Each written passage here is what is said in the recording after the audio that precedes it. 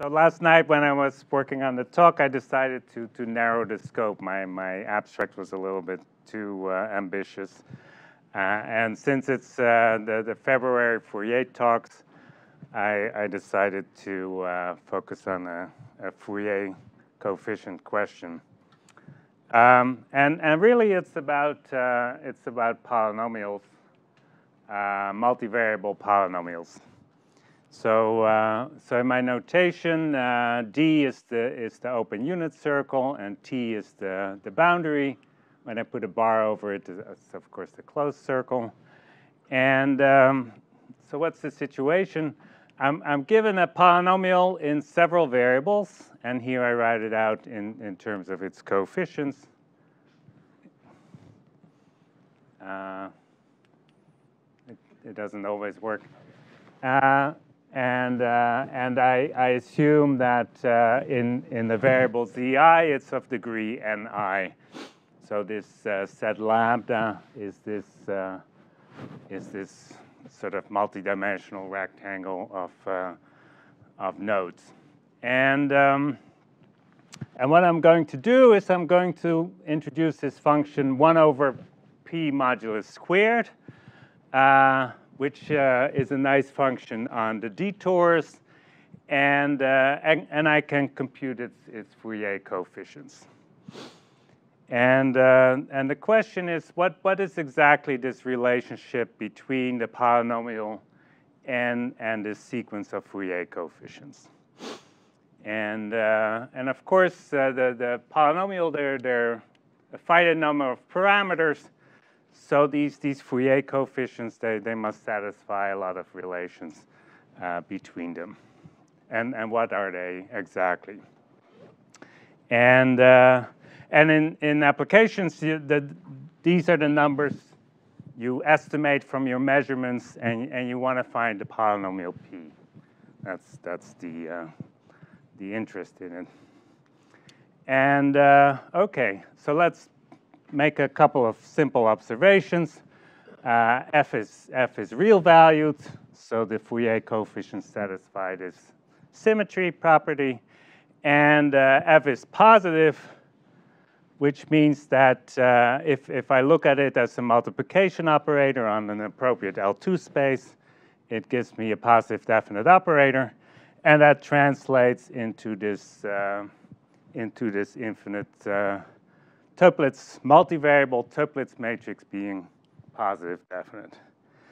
So that's some initial observations. And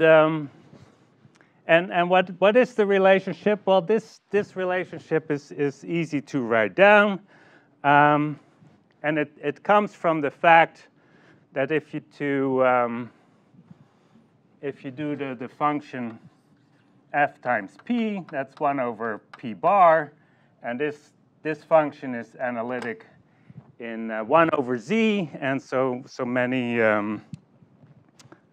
Fourier coefficients of that function are 0, and you can deduce this equation.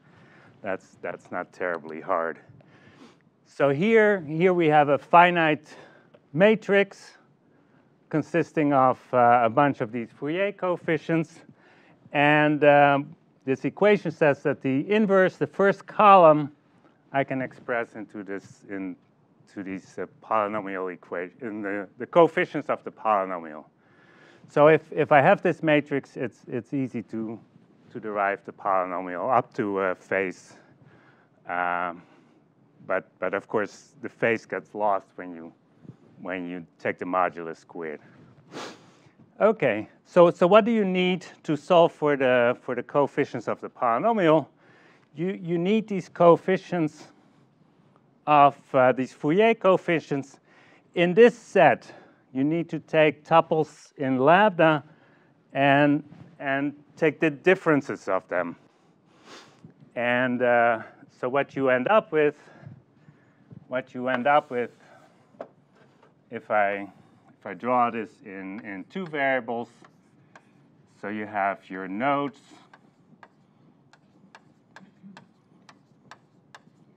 and so lambda lives here, then minus lambda lives there, But when you take lambda minus lambda, you get this bigger square. Okay.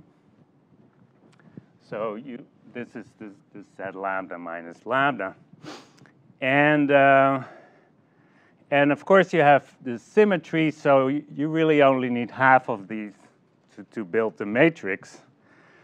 But the polynomial has only this many parameters in it. And so they're about, you need about 2 to the d minus 1 a multiple more on this side than on that side. So there's a mismatch in the degrees of freedom, if you will, in the number of parameters. So these coefficients here, they must satisfy additional equations because they really come from a lower dimensional variety. And the only time when there is a match is in one variable. And that's the classical case. It goes back about a century with people like Toeplitz and Karateadori and Sega, that if I'm given coefficients, complex numbers, indexed by 0 through n, and I want them to be the Fourier coefficients of a spectral density function of the type above, 1 over p modulus squared, all I need to make sure is that this finite Toeplitz matrix is positive definite. And then I can find a polynomial by just taking the inverse and take the first column. And Sega, he was interested in orthogonal polynomials. He showed that when you compute a polynomial this way, it won't have any roots inside the unit circle. So that's the classical case. And so the question is what happens in higher dimensions. So in two variables, you're with this situation. So you're given your coefficients in let's say in this, for nodes in this region, and by symmetry you also know them in this region. But to build the matrix, you need also the coefficients corresponding to those nodes. So here's a small example. That's what the matrix will look like, and where the indices are plus minus, those are the ones that you don't know. Okay. But if you want to find the underlying polynomial, you want to take the inverse of this matrix and look at the first column. So you want to figure out what they are. And so I worked with that with my co-author Jeffrey Geronimo from Georgia Tech, and this is the result we found. These are the indices for which we don't know these coefficients. And what's the condition? Well, certainly that Toeplitz has to be positive definite. But there's an additional condition, namely that this rank of this submatrix, which is of size, the submatrix is of size n times m plus 1 times m plus 1. That submatrix will have to have rank nm.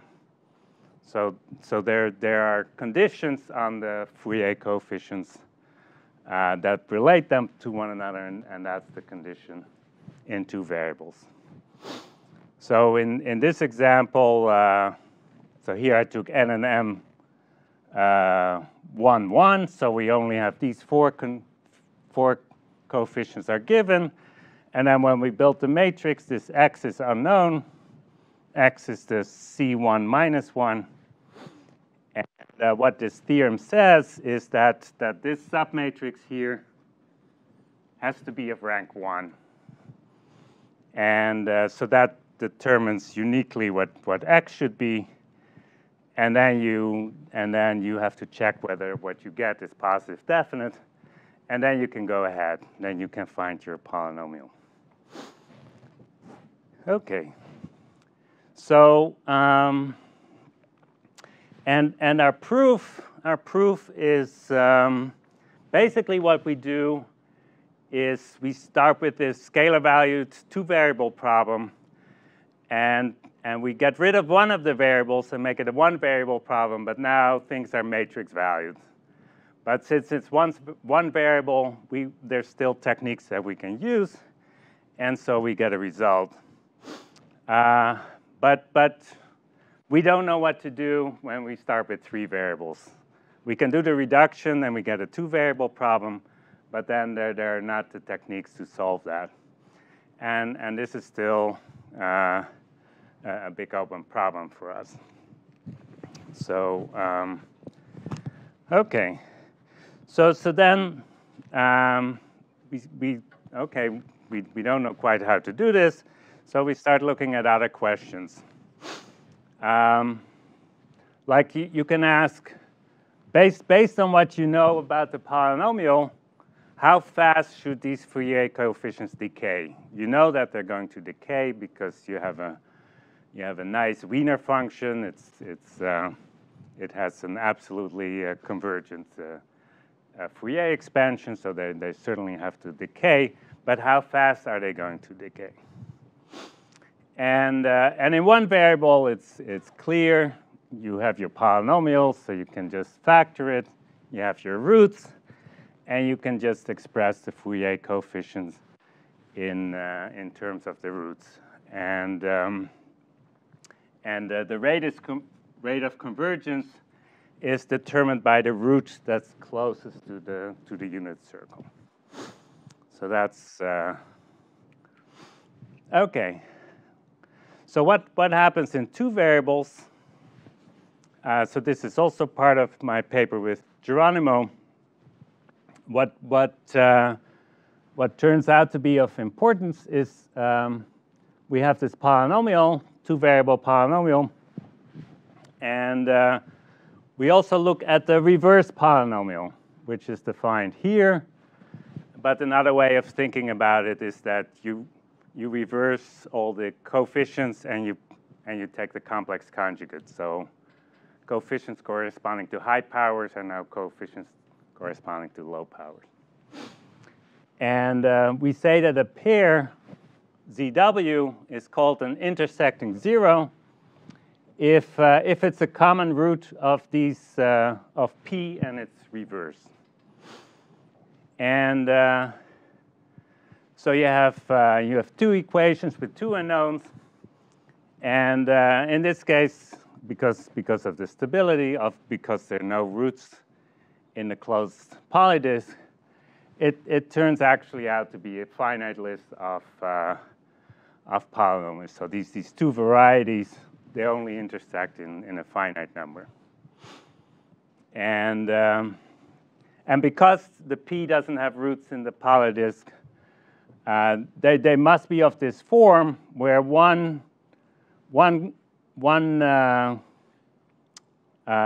Z is either inside or outside, but then the W is the opposite. So and because of the symmetry, these roots also have this symmetry that if something is a root, then 1 over Z bar is also a root. So we can organize these intersecting zeros in this way.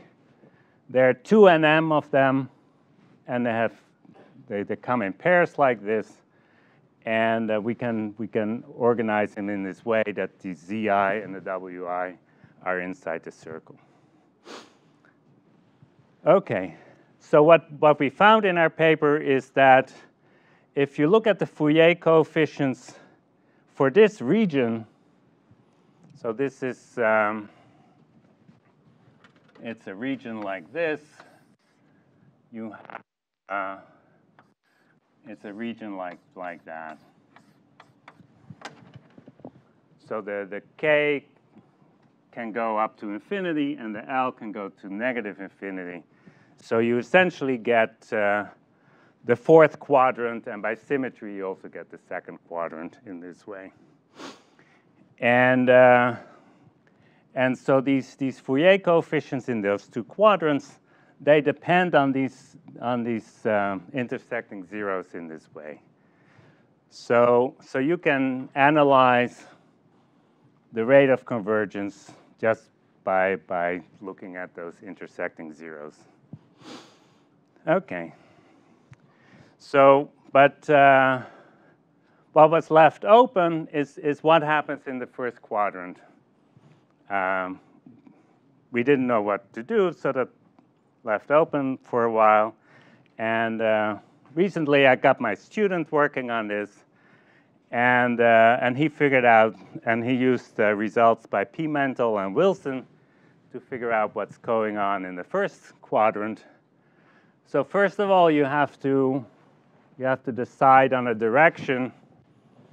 So you say, I want to know the decay rate of these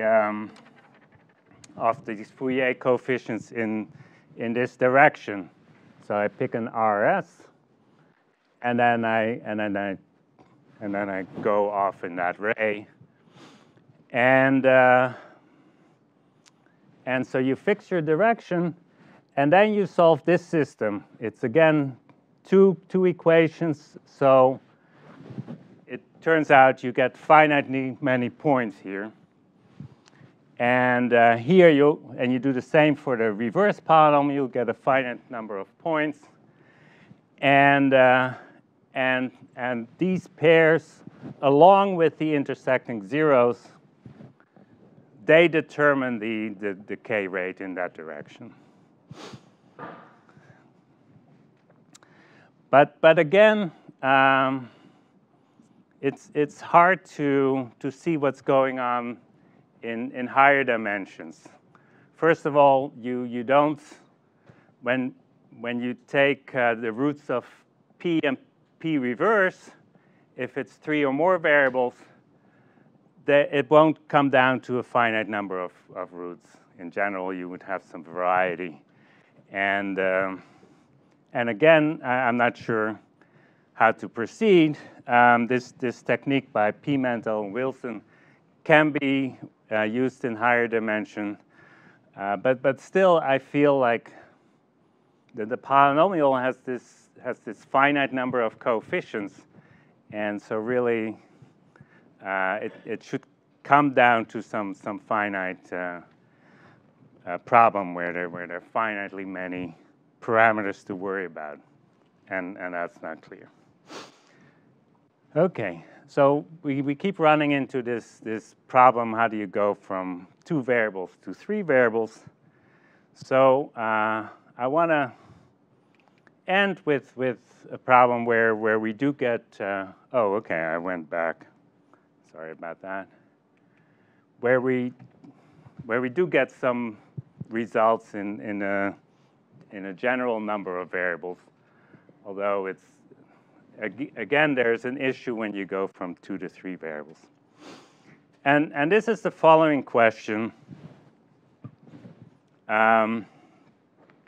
if I have these polynomials that are non-zero on the polydisk, how can I generate all of them? What's the parameterization? What's the description for all of these? And here's one way you can generate them.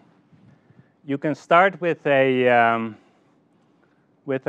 contraction matrix K, and you can take this matrix Z, and what does Z do? Z is just a diagonal matrix, and on the diagonal you have your variables. So you have a few Z1s, and then a few Z2s, and so forth on your diagonal. There are N1 Z1s, N2 Z2s, and so forth. And if the Z is strictly contractive and the K is contractive, then, of course, this product is strictly contractive, so this determinant is not going to be 0. And if you want to do it the other way, make Z contractive and K strictly contractive, you're in the same situation. And So these polynomials that satisfy this condition, you can certainly generate a good number of them in this way. And the question, of course, is that it? Are these all of them? If I start with a polynomial with this property, can I represent them in this way? Okay. So, of course, one variable is trivial. We take the roots, and the k is just going to be a diagonal of the reciprocal of the roots. And so if all the roots are outside the unit circle, the k is going to be a contraction, and so it's trivial. Okay. The two-variable case turns out to be also quite elegant. So here we start with a polynomial where in Z1 it's degree n1, Z2 it's degree n2, no roots in the bidisk. And here, for simplicity, I just made the value at 0, 1. And it turns out it has this representation where k is a contraction. And the number of times, this should be a Z1. Z1 appears exactly n1 times on that diagonal, and Z2 appears exactly n2 times on this diagonal. So it's the best you could hope for, and this was done by Kumert in 1989, and my co-authors and I we sort of cleaned up the proof and understood it better, and that was part of our joint paper. I have their names on the next slide, my co-authors. Okay. So what happens in more than two variables? The situation is a little bit more complicated. So with my co-authors, we proved the following: that if P doesn't have roots on the closed D-disk, on the closed polydisk, then we're not sure we can represent this polynomial itself in this way. But what we can prove is that it's going to be a factor of something like that. Okay? And of course, and that gives you a certificate, right? If you can write P in this form, then of course P will not have roots in this closed D-disk. So it does give you a certificate of this property, but it's not as clean. It's not as clean as the two-variable result. And another part of it is that we don't know how big these matrices, how big we need to make these matrices. We have an existence result, but it doesn't give us bounds on how big the matrix is. So there could be a lot of redundancy in this representation. And that's part of the problem why we get to Q is it involves realization of rational matrix functions, but we don't know in the multivariable case, in this case, how to make that realization minimal. So that gives us this factor Q. But anyway, there is a positive result in beyond two variables in this case.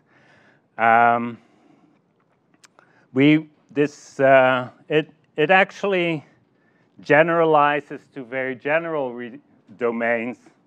So here I just spoke about the polydisk, but you can look at other domains, and in general, those domains will look like you have a linear pencil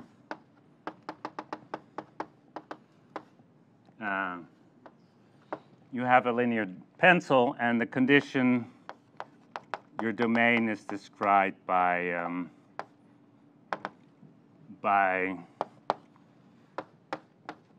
this linear pencil being of norm 1.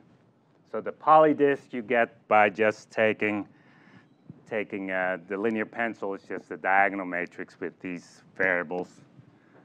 But our theory also works for domains like this, and it includes like Cartan domains and things like that. And these are some of the references, and that's where I'll stop. Thank you.